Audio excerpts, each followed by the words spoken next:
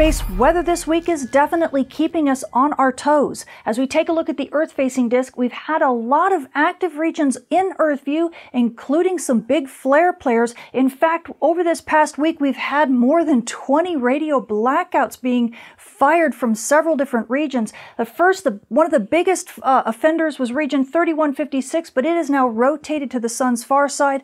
We're now looking at region 3163, and it's beginning to rotate to the sun's far side. So luckily, all of the activity that we've seen basically around the 14th, 15th, and 16th, all those big radio blackouts are finally beginning to calm down. It definitely affected radio propagation on Earth's day side over those few days. So if you were an HF radio operator, you definitely were noticing it.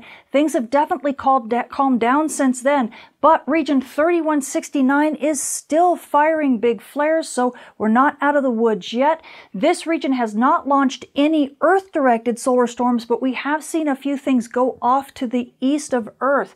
But meanwhile, as far as solar storms are concerned, we do have a couple coronal holes. We have one that is entering the Earth strike zone now and is going to be sending us some fast solar wind over the next day or two. But we also have smaller pockets that are kind of extended, and this means we're not going to have really strong fast solar wind, but we are going to have an extended period of it. So aurora photographers, if you're at high latitudes, you definitely could get a bit of a show. Might even dip into mid latitudes for a short bit, but things are going to be much more sporadic. So you're going to have to deal with that and kind of catch it as you can.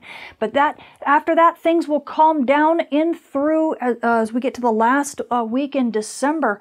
Things will definitely settle down, but we do still have the potential for solar storm players because we see some activity that's just beginning to rotate into view. Now, as we switch to our stereo image, this is stereo, which is our far-sighted monitor. It's looking at the sun just a tiny bit from the side. You can see those coronal holes that are going to be rotating into the Earth strike zone here, but you could also see on the sun's east limb, you definitely see there's one active region in the north. This region has yet to rotate fully into Earth view, but man, it's gurgling and burgling. Looks like it could be yet another big flare player, and looks like it could be a solar storm producer. So we are keeping our eyes on that because it looks like radio blackouts may not yet be quieting down, and we might actually get a chance for some solar storming.